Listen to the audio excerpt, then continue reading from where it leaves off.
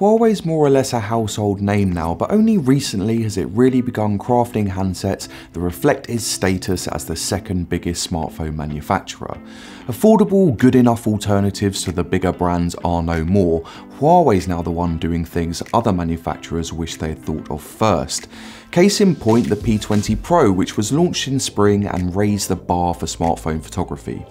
6 months later, we have the new Mate 20 Pro, which is a successor of sorts, not necessarily in name, but it does everything the P20 Pro did well, including its triple camera array, and improves upon it. It's a pretty crazy piece of hardware and I really like it.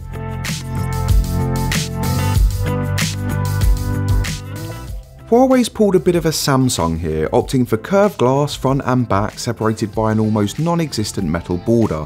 A familiar design that just seems to make bigger phones more comfortable to use. The Mate 20 Pro's 3 camera and flash are arranged in this big square block right on the back. Subtle it is not. It's bold, a bit different, and I just like the symmetry of it, though it protrudes out from the body a little more than I'd like and its edges seem to be a dust magnet. But forget about all that and marvel at the shiny twilight finish. In my opinion, this moodier and less metallic blend of black and blue is even nicer than the Twilight version of the P20 Pro. Around the front you've just got a whole lot of screen. The huge 6.3-inch curved display leaves little room for bezel. It's really high resolution, HDR, an OLED panel too, so there's tons of clarity there, vibrant colours and deep blacks. It's tall but not that wide, which is why what sounds like such a big screen doesn't feel all that big in your hand. There's also a fingerprint reader built into that display, and it works almost as fast as traditional readers do.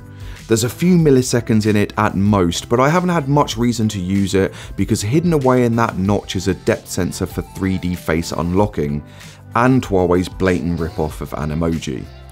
Facial recognition is instant and it works day or night and at weird angles or when your face is half buried in a pillow.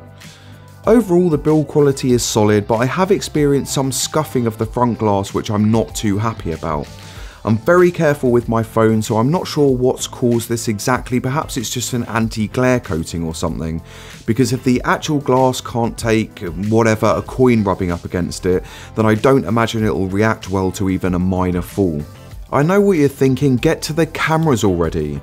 The Mate 20 Pro does everything the P20 Pro did and more. The hardware is almost the same across both handsets, but the 20 megapixel monochrome sensor on the P20 Pro has been swapped out for a 20 megapixel colour sensor on the Mate, and it makes the whole package even more versatile.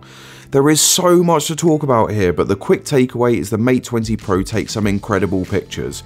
That's partly due to the hardware, mainly the 40 megapixel primary sensor, but also because of Huawei's Master AI, which is like a very intelligent full auto mode. The AI helper identifies the scene, an autumn landscape for example, and then tweaks settings accordingly. The result is more often than not a highly detailed picture that looks way better than real life. It's almost like images have been run through a quick Photoshop edit. Colours are more vibrant, contrast is more dramatic, a filter without the filter. Like any auto mode, Master AI sometimes gets things a little wrong, an overexposure here, unwanted background blur there, but most snaps have a wow factor that is hard to replicate on other phones.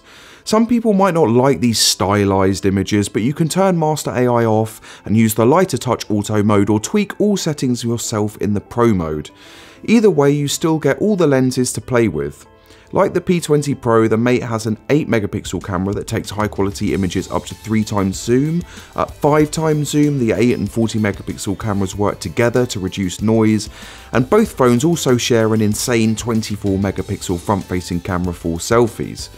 The new 20 megapixel colour sensor adds a couple of shooting options not available on the P20 Pro. For one, it's a super wide angle lens that effectively takes instant panoramic shots, and it's also good for really good close-up macro shots too. These are particularly impressive, almost like having a simple microscope in your pocket. Low light situations are where both Huawei flagships really shine though. Pictures shot in dingy music venues are full of detail and notably lacking in noise and blown out light sources. Smartphone cameras are getting better all the time, and alongside the Mate 20 and P20 Pro, I've been playing around with the Pixel 3 XL and Note 9. In some situations I actually prefer the more natural colour temperature of the Note 9, but you can't deny all the lenses and features of the Mate 20 Pro make it the new best camera phone money can buy. Huawei's done it again, it seems. Flagship performance hasn't really been worth talking about for a while now. Every new phone is super fast, responsive, plays games flawlessly at the highest settings and all that jazz. The Mate 20 Pro is no different in that respect. It's the first phone to be powered by Huawei's own 7nm Kirin 980 processor, the main purpose of which is to improve both performance and battery life. Huawei's EMUI Android skin, now in version 9, is supposed to be more efficient now too.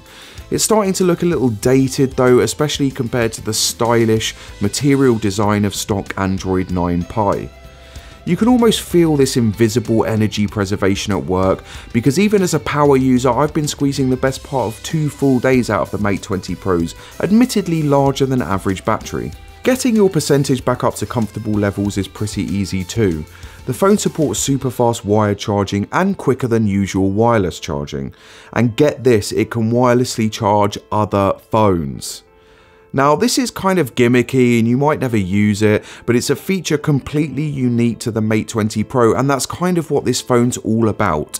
The newest and best of everything in one single device.